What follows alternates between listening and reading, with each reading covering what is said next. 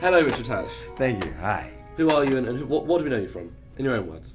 I like the fact that you can get away with knowing nothing about me. That's great. Wow, that's really smart. I'm incredibly impressed. Okay, now you make me do all the work. I've been very successful in the course of my life and done so many things and won so many awards, and I've been all over the world, and now I'm here. Highlight almost. Yeah, and the highlights are just really all the many awards that I won and all the accolades that I got for being so extraordinary at what I do, and because I do so many things. Now you're just saying. That's not going anywhere. All right. So anyway, battles. I was on All My Children. Okay, when it first started, which is a soap opera, which Erica Kane, who's very famous in soap opera, was on for like 50 years. I was on the first 3 years.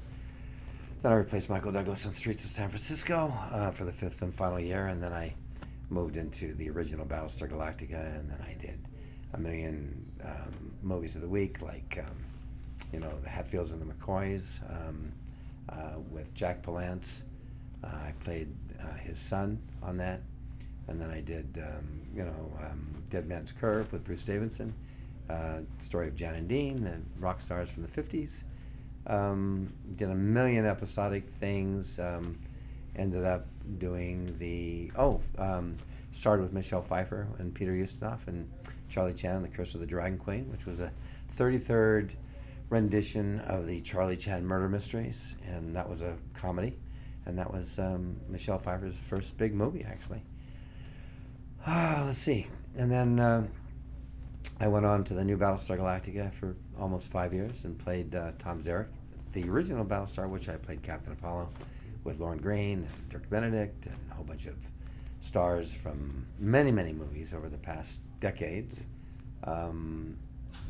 including, and I can't think of this, Fred Astaire.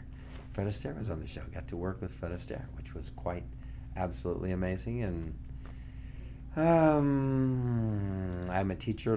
I teach and lecture all over colleges, universities.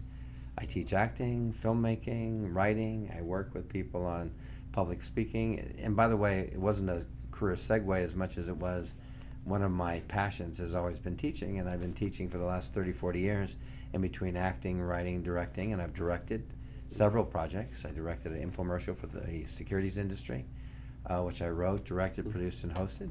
And I'm working right now on developing this high-end web series to launch a new title, which is going to be an electronic game. It's coming out as a novel, coming out as a series of graphic novels called Guam.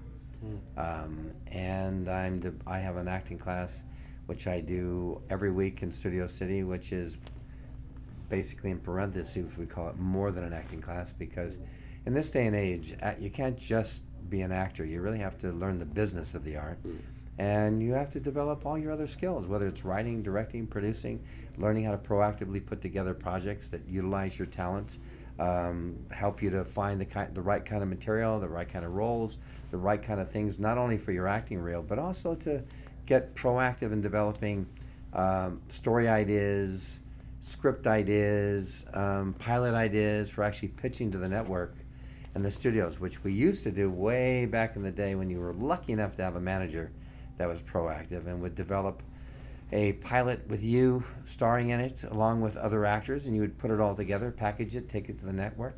Most actors didn't do that. They waited for the network to, if you were known, you waited for the network to come to you with some idea to put you in some project. But this way you were taking projects to them and you were entering on a much higher level. And the funny part was, today, that's really probably the most powerful, most viable way to succeed in the industry, is you got to really develop your own career opportunities. You can't wait for other people to do it, because you're always, everybody's saying, hire me, give me a chance.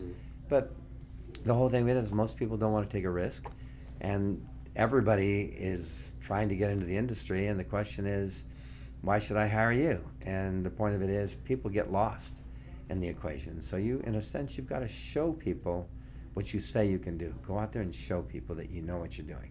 Show people you know the kind of material that really brings out your best performance, the kind of material that people would cast you in. Show them what it is that you want to be cast for, because people may not want to take that risk with you.